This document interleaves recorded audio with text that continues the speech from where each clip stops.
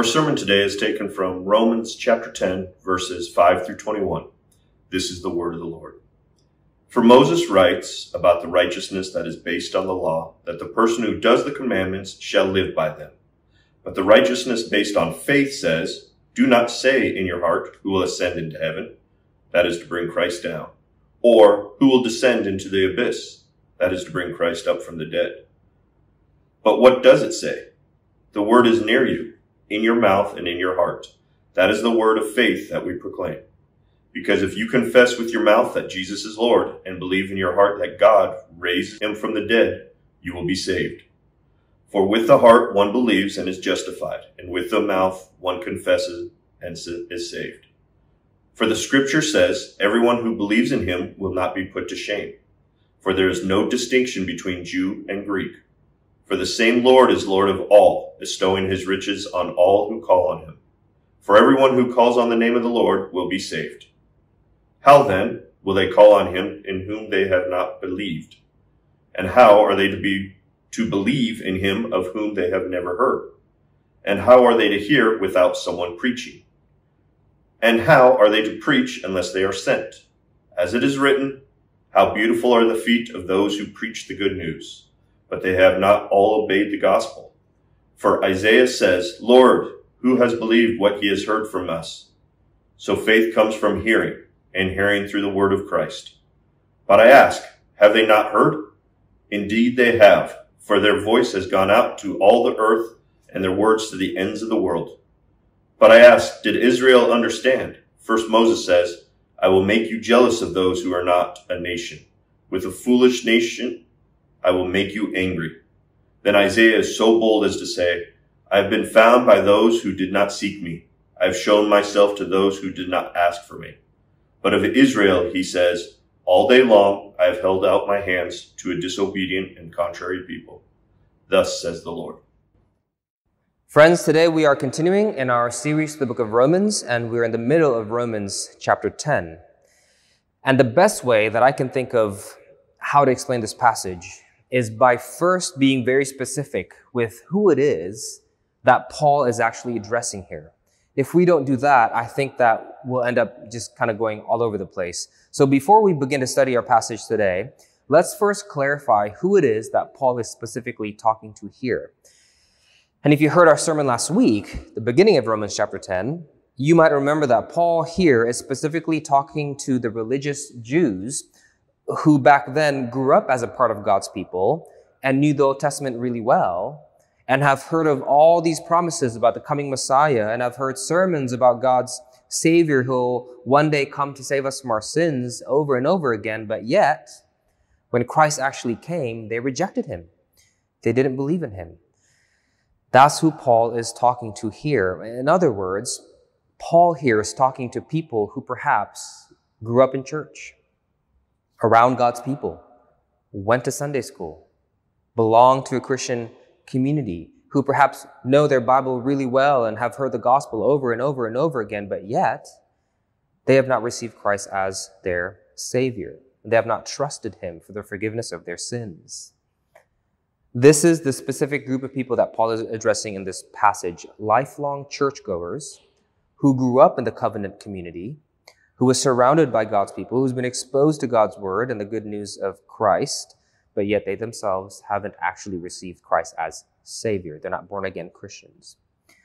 Now, if the description above doesn't describe you, right, you don't feel like you're a part of that category, don't check out. There's still tons of things here that you can learn from this passage about who God is, by the way he interacts with those who do fall under the category above. And at the end of the passage, Paul does also address people who don't necessarily belong to that category, as we'll see at the end. Okay, so don't check out and still tune in. All right, so with that main audience in mind and with that context in mind, there's three things that I want to point out from our passage today. First, the signs of a churchgoer who hasn't received Christ as Savior. Second, the reason why you haven't received Christ as Savior. And third, how your heart can be lured back to Christ, your Savior. Signs of a churchgoer who hasn't received Christ as Savior, the reason why you haven't received Christ as Savior, and how your heart can be lured back to Christ, your Savior. Let's go to the first point. Signs of a churchgoer who hasn't received Christ as Savior. Now, what Paul does here in the first part of our passage in verses 5 to 12, he begins by listing tons of Old Testament passages. That's all he does. And he shows these religious Jews who don't believe in the gospel that the scriptures they've been reading their whole lives, the Old Testament, is actually filled with the gospel. It all points to the gospel. They've heard it, Paul's trying to tell them. They've seen it. They've memorized it. They've read it their whole lives. But for some reason, it just hasn't clicked. They haven't been able to put two and two together. You've been drenched in Bible your whole life, Paul is saying to them, but your life itself hasn't actually been changed by the power of the gospel. So here's all I want to do in this first point. I want to take a look at all of these passages in the Old Testament that Paul refers to here, and I want to see how they all point to Christ. And then I want to explore how understanding these passages in light of the gospel would actually change how one would feel about the Bible and about God. Okay, if that doesn't seem clear to you as of now, don't worry. Let's go through them first, and hopefully it'll get clear as we go. Okay, the first Old Testament reference that Paul refers to here, you can find in verse 5. Paul says, "For Moses writes about the righteousness that is based on the law." And then Paul quotes what Moses says in verse 5, what Moses said in Leviticus chapter 18. Okay, this is what Moses says, that the person who does the commandments shall live by them. Here's what Paul's saying. Look, I know you've heard this passage before to these Jewish non-Christians, right, who've grown up in church. You've heard this passage before. You've heard other passages like this your whole life. Passages that say, live by the 10 commandments, obey God's commandments. You've heard that your whole life. And you thought that it was a challenge, right? You thought that it's saying, if you're able to perfectly live by God's commandments, you'll attain righteousness. So every time you hear passages like this growing up, you might have felt this surge of energy rushing through your body as if you've been presented with a mountain to climb. And you pump yourself up to do it and to obey it, which is good. You should feel a surge of energy to obey God when God gives you a command. That's good. But that's not the only emotion you should feel when you hear God give you a command. What else should you feel? And here Paul quickly quotes Moses again in verse 6, but this time he's quoted from Deuteronomy chapter 9. Let's see what he says in verse 6. But the righteousness based on faith says, do not say in your heart. That small phrase, do not say in your heart, that's taken from Deuteronomy chapter 9, and stick with me, this is important that you know the context. Moses in Deuteronomy chapter 9, he was in the middle of humbling the Israelites, right? He was in the middle of humbling them because they thought that they made it into the promised land because of their own ability to obey God's commands. Here's the actual quote Moses said. Moses told them, do not say in your heart, it is because of my righteousness that the Lord has brought me in to possess this land. You see what Paul's trying to do here by connecting what Moses said in Leviticus chapter 18, obey the commandments, to what Moses said in Deuteronomy chapter 9, you can't enter the promised land by obeying the commandments. He's saying that when you hear the 10 commandments, when you hear God's commands from the Bible, you are meant to feel energetic and try and obey them, but you're also meant to feel incompetent and weak. Because no one can enter the promised land based on their own righteousness. That's what Moses said. Let's read the Old Testament holistically, Paul's saying here to them. See, he's saying, I suspect that every time you read or heard a sermon about God's commandments, you rarely feel weak and incompetent for the most part. I think for the most part, you view it as a personal challenge. All you see is a ladder that you got to climb to elevate yourself up these different levels of Christianity and then eventually arrive to the promised land. Something that Moses clearly said in Deuteronomy chapter 9, you'll never be able to do. And that's why you're always spiritually exhausted. Which is the first sign, I think, of a lifelong church-going non-Christian is that usually they're always spiritually exhausted. They're always haunted by the possibility that they haven't done enough, that they haven't made themselves presentable enough to God, that they haven't climbed high enough to reach the promised land. One possible sign of a lifelong non-Christian churchgoer is that they're almost always spiritually exhausted. A second sign is that they also usually feel that God is constantly far away. Where do we see that in the passage? Let's continue verse 6 to 8. Paul here quotes another thing Moses said, this time from Deuteronomy chapter 30. Moses said, "Do not say in your heart, who will ascend into heaven or who will descend into the abyss? But what does it say? The word is near you, in your mouth and in your heart." And again, we got to understand the context. When Moses said this in Deuteronomy chapter 30, back then the Israelites were in the middle of making excuses for their disobedience, right? They're disobeying God's laws, and they're saying, well, that's because God's laws are so vague. It's just unknowable to us. Like, where can we even find it? Is it high in the heavens or is it down in the abyss? It's just unclear. And Moses in Deuteronomy 30 was in the middle of telling them, no, it's not. What are you talking about? It's literally near us. It's written down right here in these 10 commandments. And it's not high up in the heaven or down in the abyss. It's right in front of you. It's these 10 commandments. This is what you're called to embrace to be saved.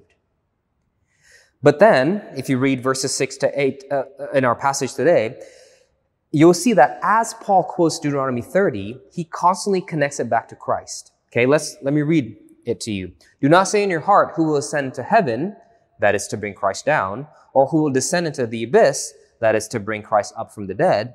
But what does it say? "The word is near you, in your mouth and in your heart," that is the word of faith that we proclaim. Paul's connecting here. He's telling us, look, God's law, God's word that he gave us isn't ultimately the 10 commandments. It is, but it's ultimately revealed in the person of Jesus Christ. Jesus Christ is God's law, God's word. What did the book of John describe Jesus as? The word of God made flesh and dwelt among us, right? Paul here is saying, stop making excuses as if you don't know where salvation can be found. Stop making excuses as if the secret of salvation is, hidden in the universe somewhere, up in the skies or down in the abyss. No, it's right in front of you. It's in the offer of the gospel. It's in Jesus Christ, because Jesus Christ, so to speak, is the 10 commandments embodied in human flesh. Jesus Christ is God's word, God's righteousness, God's perfect law, clothed in humanity, and he's come near us. He's dwelt among us. He's not far away, as you claim him to be. See, a lifelong non-Christian churchgoer, one, will almost always be spiritually exhausted, and two, will almost always find God to be far away and not near them. But he is near, Paul is saying here.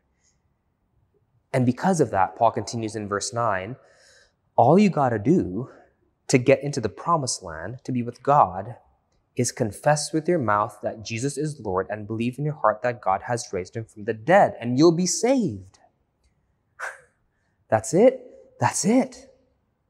Because he's near. He's come down. He's offering you perfect righteousness right now by believing in Christ. And just to make sure that the Jews knew that Paul isn't just pulling this theology out of thin air, he quotes another Old Testament passage in verse 11. "For the scripture says," the Old Testament says, "everyone who believes in him will not be put to shame."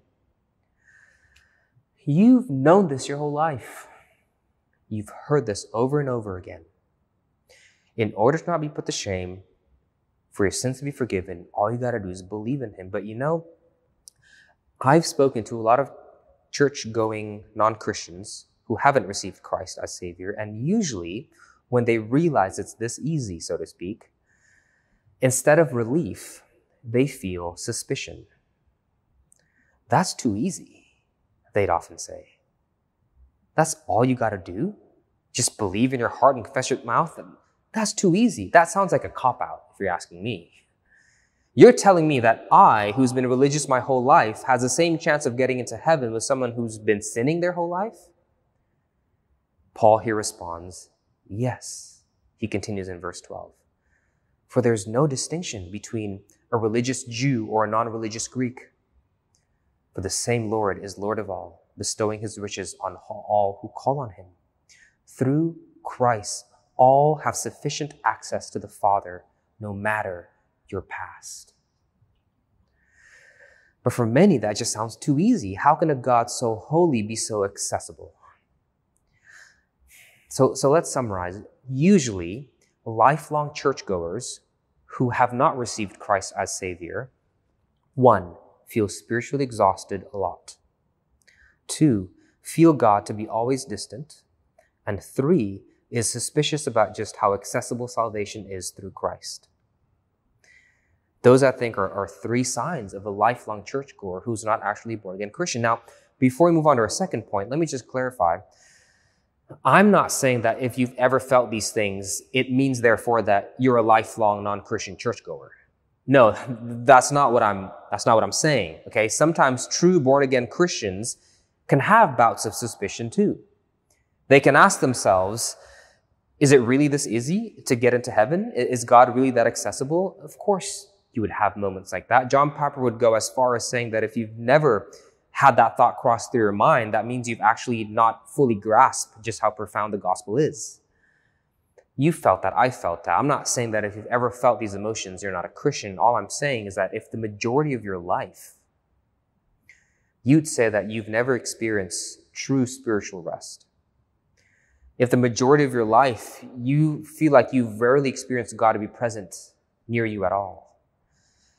And that more often than not, you feel the gospel as a cop-out for lazy people rather than a blessing for sinners. If the majority of your life you felt these things, I think it's fair to ask yourself whether or not you truly have received Christ as Savior. And if you're listening to this today and you're thinking to yourself, man, that actually kind of describes me. And you're asking yourself, why is that? How can it be that I've been exposed to so much Bible and I've heard so many sermons and I've been a part of so many Bible studies and I've done so much church, but yet till today, I still constantly and strongly feel all those things mentioned above. I'm never at rest. I rarely feel him to be near me, if ever, and I rarely rejoice in what Christ has done for me on the cross.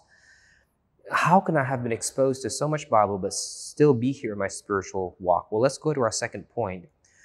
The reason why you haven't received Christ as Savior. Now, in this point, I'm not going to be so presumptuous to assume that I know the reason, but let's just see what Paul claims the reason is here in verses 14 to 19, okay? Let's first talk about verses 14 to 15. Here Paul says, how then will they call on him whom they have not believed? And how are they to believe in him of whom they have not heard? And how are they to hear without someone preaching? And how are they to preach unless they are sent?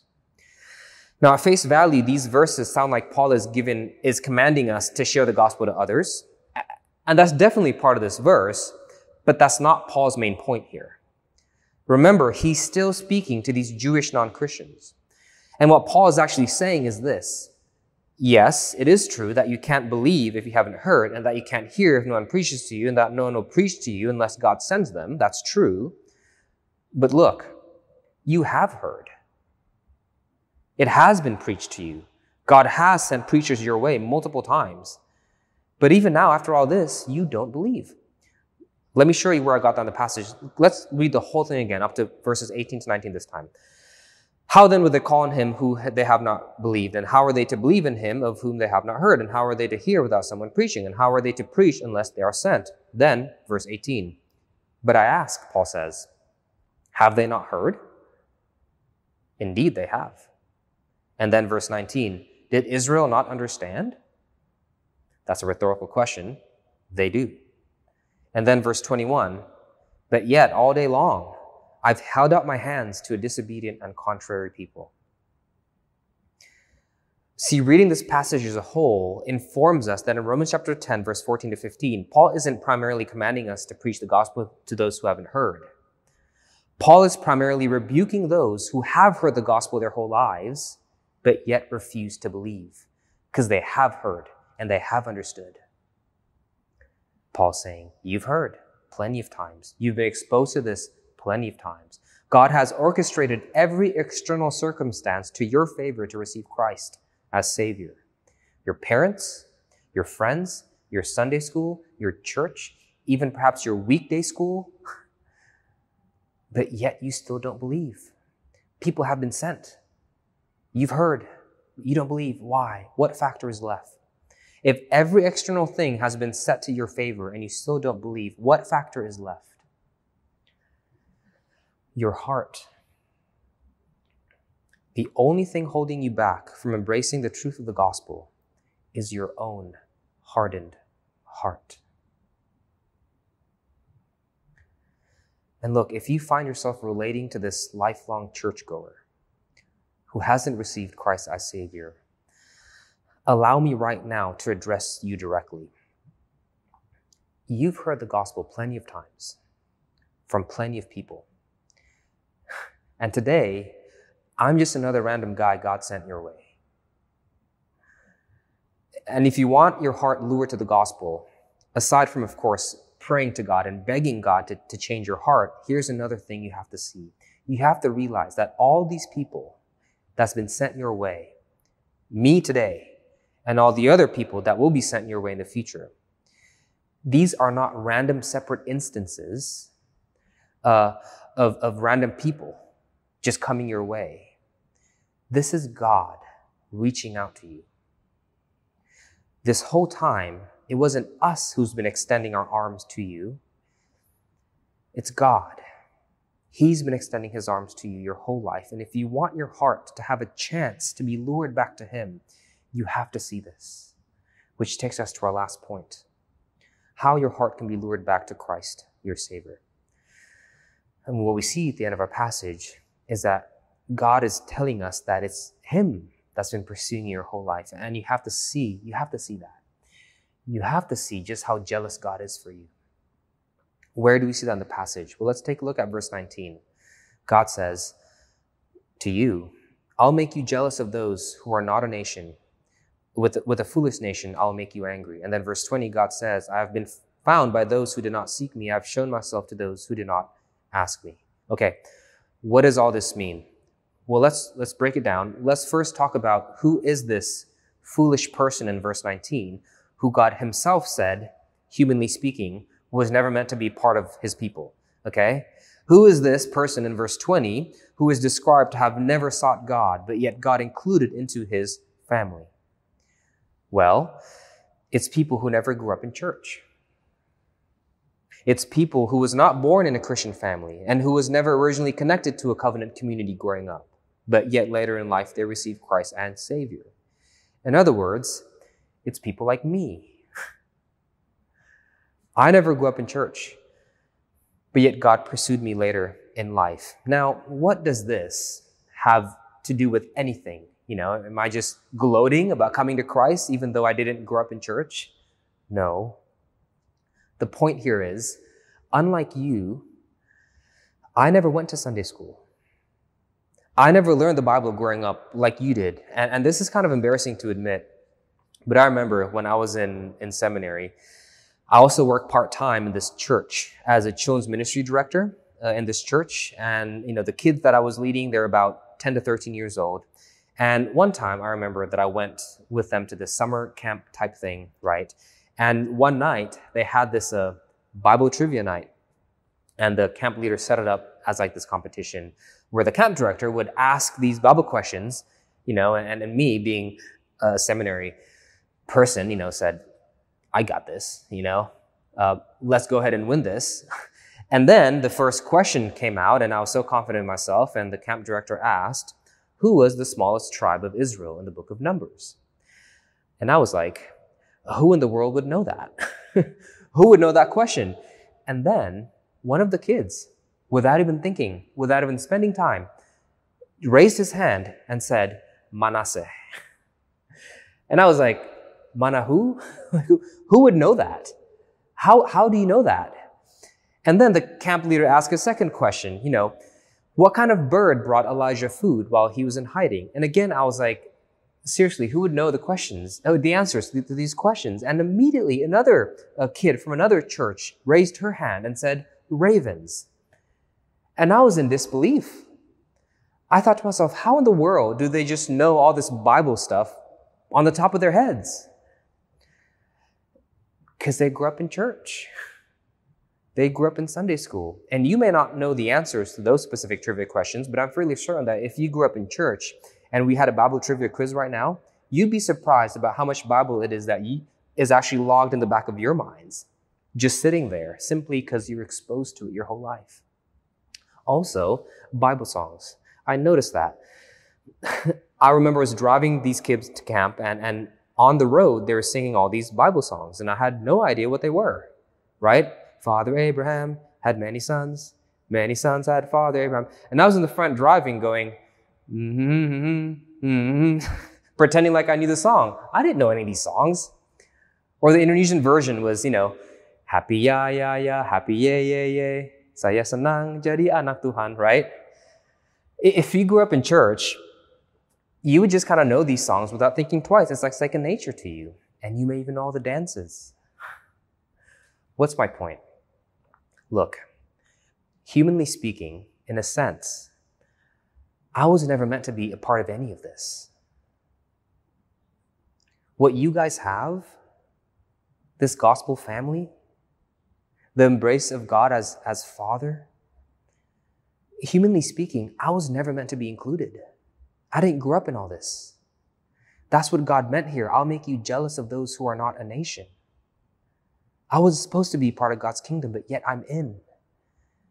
People like me, we are these foolish people who had no idea who the true triune God of the universe is, who had no idea how significant the Bible is, who had no idea what the gospel is. But if God wanted people like me, who was never a part of his covenant family growing up, how much more do you think he wants you? Someone who he has, in his sovereign control, decided to place in the loving care of his gospel community ever since you were born. Look at verse 21. All day long, God's held out his hand to you. From the day he decided that you'd be born under Christian parents. Of course, they're not perfect, but still. From the day he connected you to your first group of friends at church.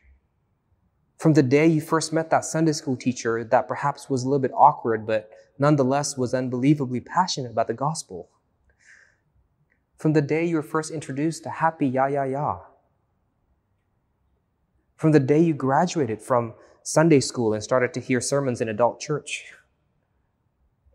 Ever since, the sovereign God of the universe has been extending his arms to you, saying, will you receive what I'm offering you on the cross? Will you stop trying to earn your own way into my kingdom and realize that the gospel is not too good to be true? Because in a very real sense, God has given you benefits he never gave people like me. He's giving my children benefits that he's never given me. And I'm not playing who's less privileged game here. I'm just trying to show you how jealous God is for you and just how long he's been extending his arms to you. Will you receive? Now, let me end the sermon by addressing both non-Christians who, like me, never grew up in church, and non-Christians who has grown up in church. If you're like me and you didn't grow up in church, and you have zero idea what happy ya ya ya is, and you've never heard the gospel before, you're hearing it now. That means the God of the universe is extending his arms to you today. And you and I may have been fools our whole lives who never sought God. And the words Sunday school and church may as well be synonyms to the word corny to us. Believe me, I get it. I really do. But of course it's corny to us, because we never understood the love of God that's behind all of it, and we were never in love with him. Isn't it funny that love songs can sound really corny when you're not in love, but when you are, all of a sudden, they sound just fine. And if you have grown up in church most of your life, but yet haven't received Christ as Savior, I hope you see that God has actually been extending his arms to you your whole life. And he's very jealous for you. You've been living in his kingdom your whole life. You just never became citizens. Will you finally receive the gospel and be done with this exhaustion? Realizing that the God you've been running after this whole time already ran your way when he came down and died on the cross in your place. Will you?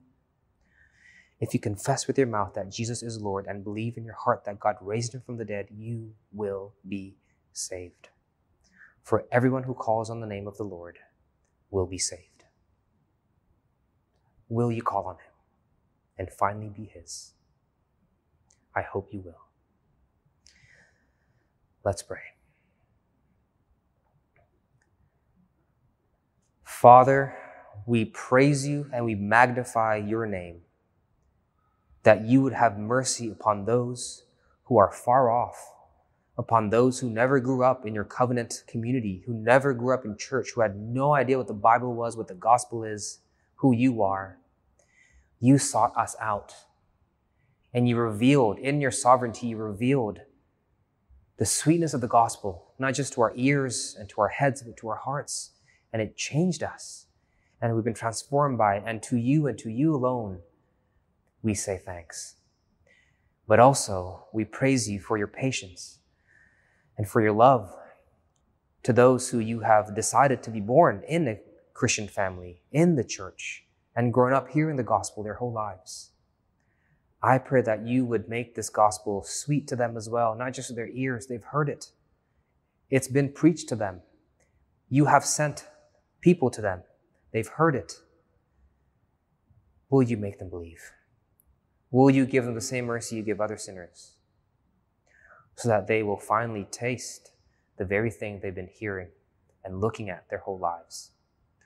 Will they finally not just preview you from a distance, but experience what it means to be held in your arms? Have them rest by telling them that you are near and that all they need to do is receive the gift of righteousness you've offered them on the cross. You are that accessible. Thank you, Father, for this mercy, for this kindness. In Jesus' name we pray. Amen.